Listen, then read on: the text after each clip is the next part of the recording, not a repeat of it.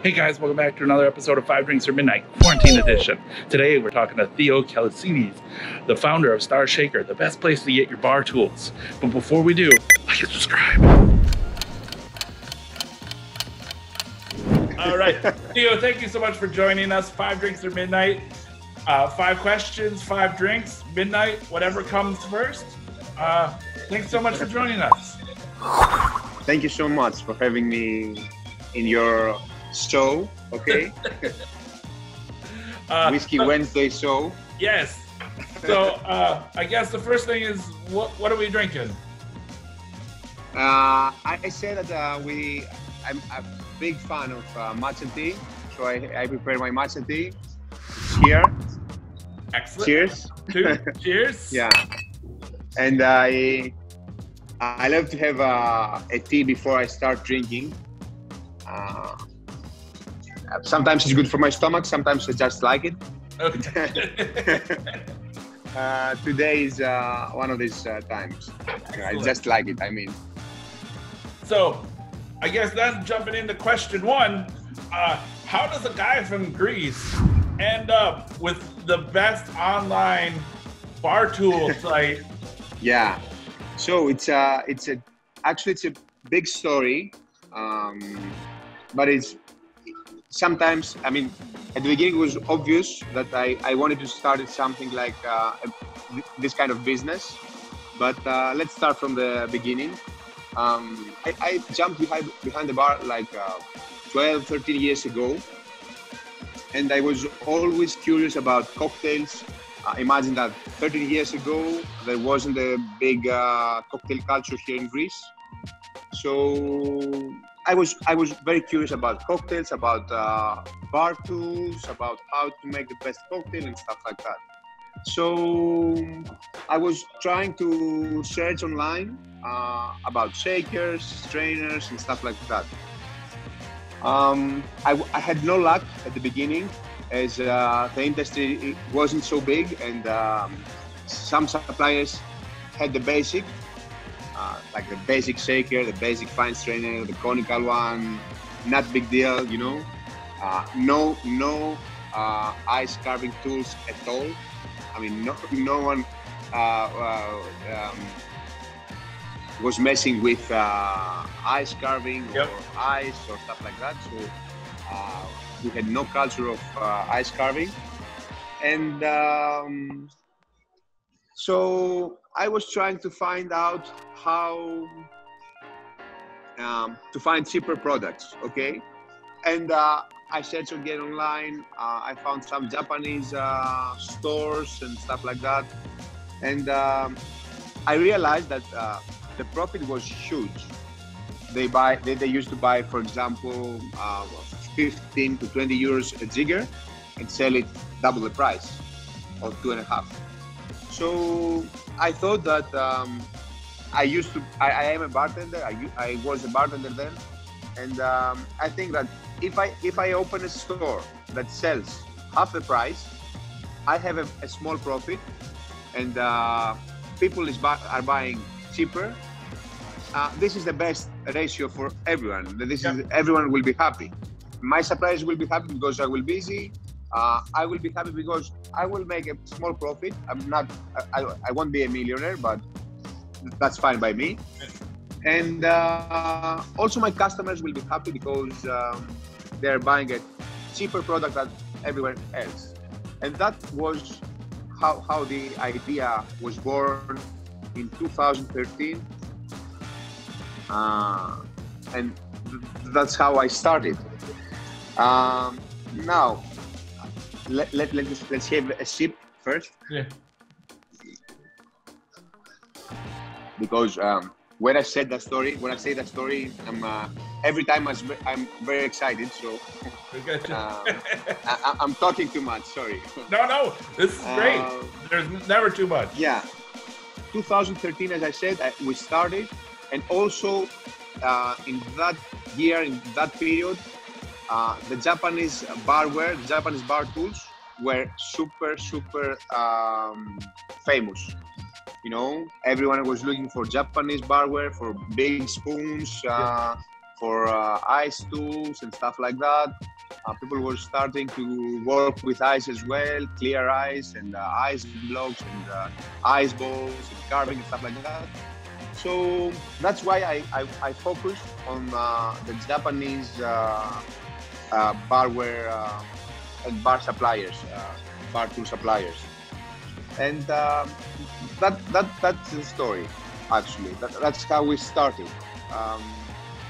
Yeah. And the funny part is that my first order from my supplier was like 4 jiggers and 3 strainers, and so now we're buying like thousands of them. But yeah, I mean the industry supports a lot. I mean, I'm very happy. I'm very grateful. I have no words about all my customers. I mean, I thank them from my deep of my heart, as they say. Well, and again, I mean, your site is amazing. The shipping, the prices are amazing. Shipping is absolutely killer. Like that is one of the best things about the service that I mean, I still brag about when I tell people that they have to order from you. It's that you can get it literally within 48 hours from you. Like it literally at your doorstep within 48 hours. So like, exactly. All my ice knives come from you. So like that's every, like, yeah, I have a whole drawer in my toolbox that is just dedicated to you. I remember the photo, yeah. All right, on to question 2. What are we drinking? I am having a shot of vermouth. Okay. It's like a big shot, but still a shot. Same, so. Cheers. Excellent.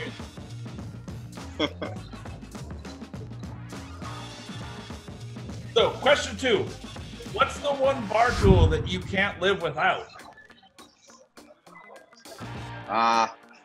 So it's a very difficult question. Huh? I think my favorite one is, as I told you, I love the Japanese culture and how they do things and stuff like that. I love a lot the handmade bar tools. Okay. So my favorite one is the YAMACHU ice pick. Yeah, I've been there. I saw the guy making the pick by his bare hands. Yep.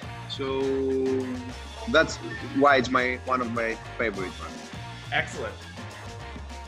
That's good. No, and we can get that on your site. So it's. What's your favorite? Again, I mean, not really a barman, but I mean, I'm still like, I mean, my ice knife is literally like, I mean, that's why I have so many of them. And like, it just, I think having like a good, solid Damascus steel ice knife that I got from you guys is, I use it for everything. Like, go ahead and, you know, get an orange rind from it. You can cut the ice, you can break the ice, you can carve an ice, you can do anything with it. So like it literally, you can stir with it. It does everything. So that's yeah. And again, it looks like a samurai sword. So it literally, you just pull it right from the sheath and you're ready to go. So the fun part is that every time I ship overseas an ice saw or an ice carving knife, I'm always thinking if the buyer will use it properly, because I'm really afraid that maybe someday I will see the news and someone will cut someone's head with an ice saw and stuff like that. So I'm always concerned if the buyer is going to use it properly. Okay. All right. So, on to question 3. What are we drinking first? We're drinking a Campari shot. I have it here. Excellent. With my orange zest, orange peel. All right. Enjoy. Cheers. Oh. All right. So, question 3. As a bartender and a guy that runs the coolest bar accessory shop, what is your go-to boozy drink? Okay, so I used to drink a lot of cocktails. I used to try a lot of cocktails. So one of my favorite cocktails was the Manhattan, Okay. and still is, because I like whiskey and I like vermouth as well. So I like that mix. And yeah, one of my favorite cocktails is it's still Manhattan. But when it comes to a drink, I think Campari is one of my favorite. I mean, the most like favorite one, the one that I easily have without thinking and without you know, talking a lot and stuff like that. And it's not a tough decision. So I used to have it with straight with ice or with soda or tonic, depends. Normally I ordered Campari with tonic. All right, so on to question 4. What are we drinking next? We're having a gin and tonic. The second favorite drink. Yeah, here you are. Cheers. All right. Okay, so question 4. As a guy that is a bartender and also runs Starshaker, what are like the 5 main tools you think a home bartender should have? This is a great question. So this is this depends actually. What's your favorite drink? You know, so if you like stir drinks like Negronis, Manhattans, stuff like that, there is no need to buy a shaker or a strainer or I don't know. The basic tool you must have if you are like a cocktail enthusiast or you like making cocktails at home is a jigger. As this is the best tool to measure things, to measure drinks, and this is the best tool to make your drinks perfect. As you can measure exact the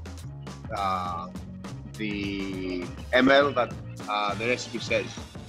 So I think number 1 is jigger, Okay. of course. Let's say if you like stir drinks, number 2 is a Barspoon and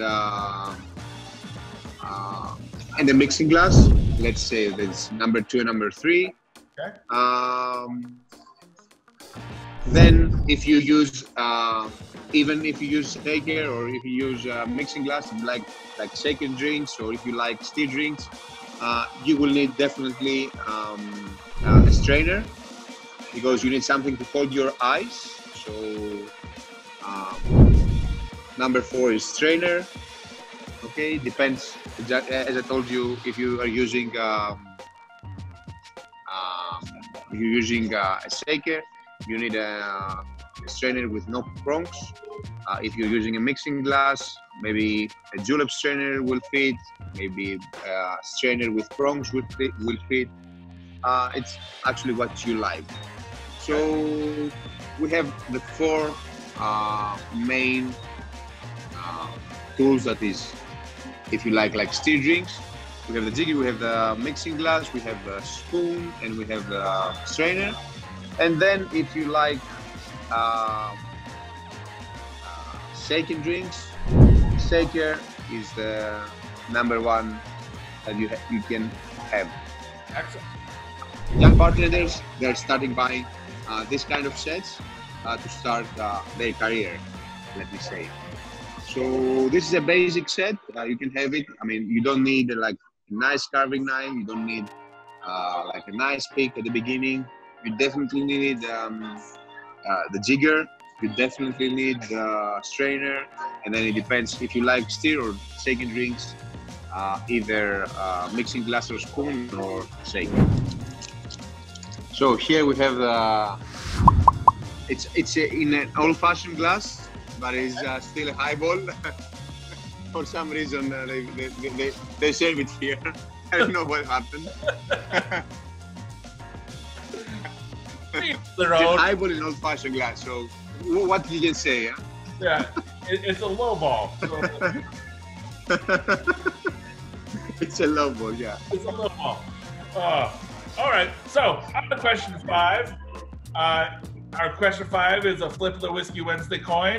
You can spin it, you can flip it, but the coin gives us the answer. Before we get to that, what are we're drinking highballs? Yeah, we drink highballs in an old-fashioned glass. Cheers. Cheers. All right. Oh, that's good. Question 5. Does vermouth go in the fridge? Yeah, here is the coin. Do you have to see it or you trust me? I trust you. Trust me, yes. I trust you. Okay. Let me flip it so you can see it as well.